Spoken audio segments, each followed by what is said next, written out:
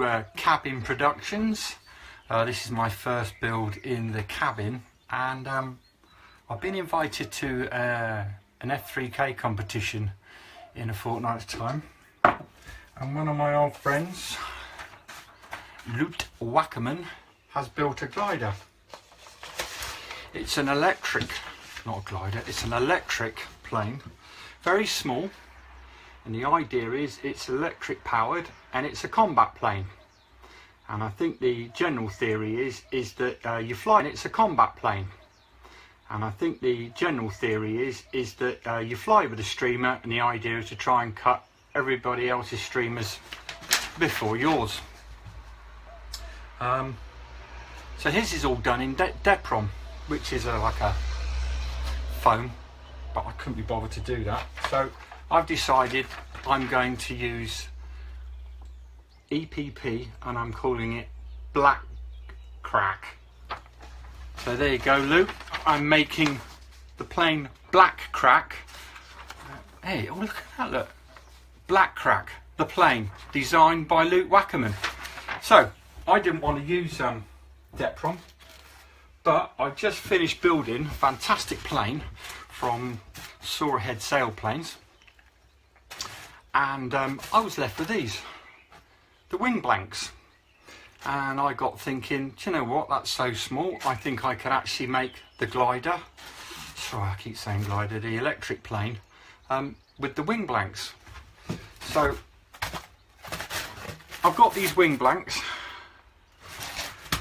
and I think I'm going to use the thick bit for the fuselage because it's not a massive plane, but then the top bits of where these are cut with a hot wire in EPP. So what I've done is, with Loet's instructions that he sent me, and if anybody wants one of these, message me on Facebook and I'll send it to you. So there's the basic, I'll hold that like that. You might be able to get the dimensions, but I'm happy to send you the dimensions anyway. So as I say, it says it's done in Depron. I'm doing it in EPP. And so first thing I did was, obviously now we're out of the EU, it was in something called millimeters, centimeters, I don't know what that was. Anyway, I've managed to translate that. So what I've done is I made a blank, and then I offered up the blank of the wing. So that's the blank of the wing. You notice I've done that in Dutch there. Oh, you're not going to read that because it's all ran the wrong way, isn't it? Anyway, so I cut out the wing blank, the dimensions, and what I did was I literally managed to find the best. I cut out the wing blank, and what I did was I put the two halves of what was left over from the glider, and planned out, there's the tail plane, there's the rudder, so that I could get the best cuts. Now the interesting thing is that actually if you look at that end on, there's not much under camber on it, but the thick bit. So I was thinking, if I make the wing from here forwards, all I got to do is then just sand that off, so that's what I'm going to do. So what I've done is, with the wing blank I've just penciled round. So what I'm trying to do is make the best of the EPP. So in best Blue Peter fashion, there's one wing I've cut already. And what I'm hoping to do, instead of cutting this, because the ailerons will run along there, what I'm hoping to do, because it's thick enough, when I've sanded the leading edge, what I'm going to do is I'm going to cut halfway through the aileron line and then make what we call a live hinge. So there's one, that's one wing. The only problem is it's a little bit difficult trying to get a biro or a felt tip. So, hey look, it looks like today we've got more than one live feed from Nick. yeah, this is the real Nick. Nick who? So what I'm going to do is, when I can find it, let me just put these dimensions out of the way on the cabin dartboard, and then what we're going to do, I'm then going to cut the other blank out, and then I'd like everybody's suggestions for making the fuselage, because I've got a number of options. So what I've done is I just cut this like that. I don't know if you can still see that. There you go, you can see that. So I've just it's actually shown up with a biro. That's not the right blade, is it? Oh, what have I done with the blades? Come on in. You're on good money. So we're going to cut that like so. So I just thought it's the great use of what was a bit of spare EPP.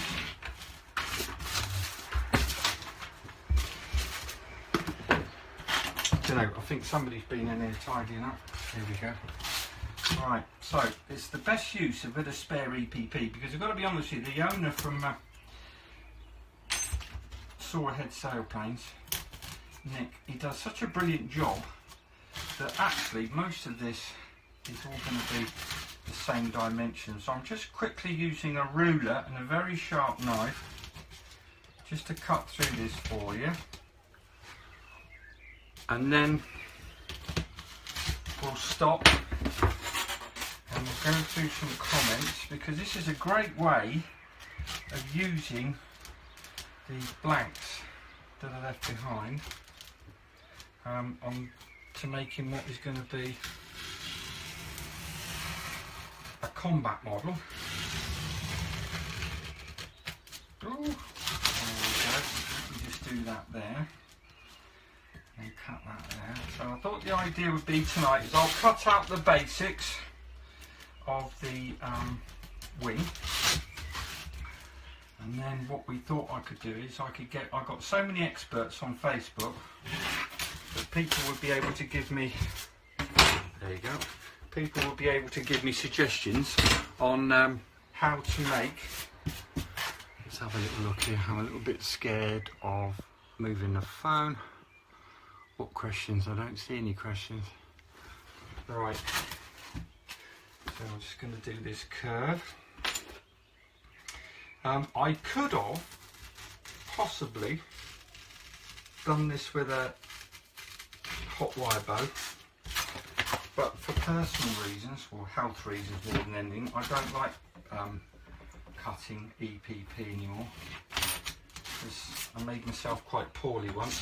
So there we go. There's another wing. So if you actually look at that now, look at that.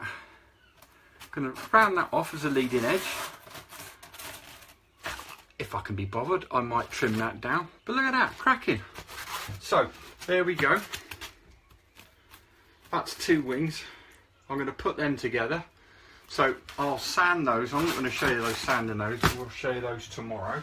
Now, what I've got left is these two bits of the foam core, the smaller part of the foam core, and this is from a glider called an SAS Mamba, really brilliant flying wing from Soar sailplanes. And what I'm going to do is, because in the kit you get some spare glue, it's like a Copydex glue, it's really good for gluing EPP.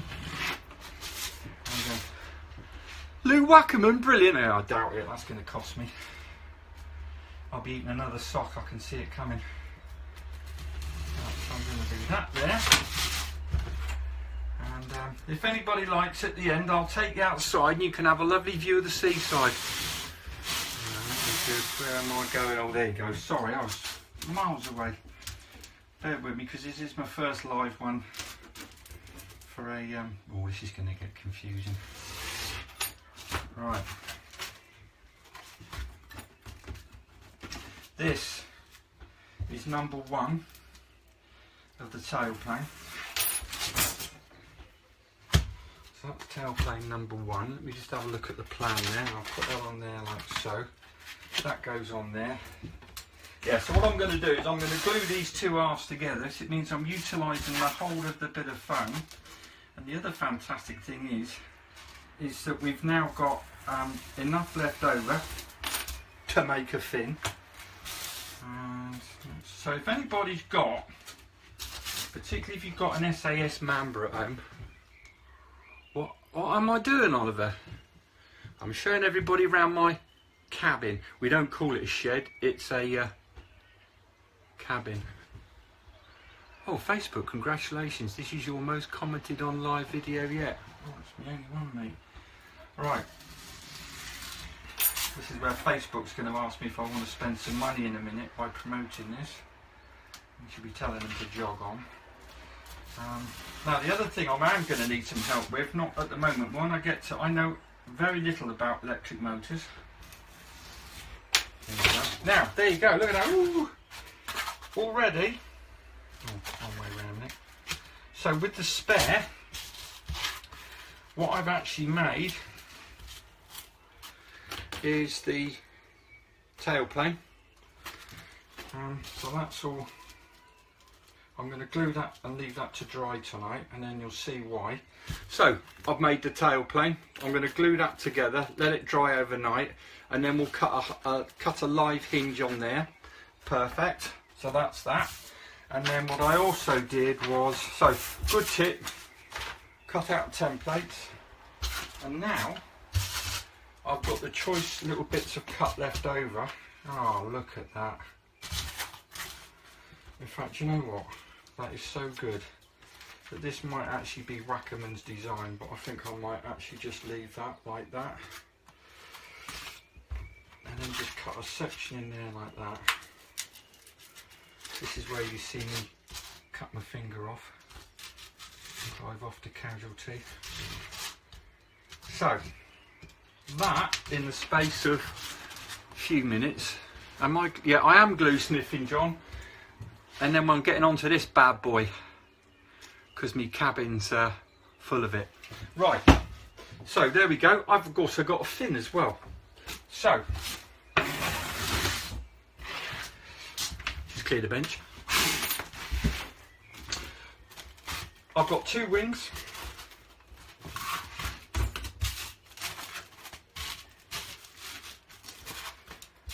I've got the elevator and tailplane all together.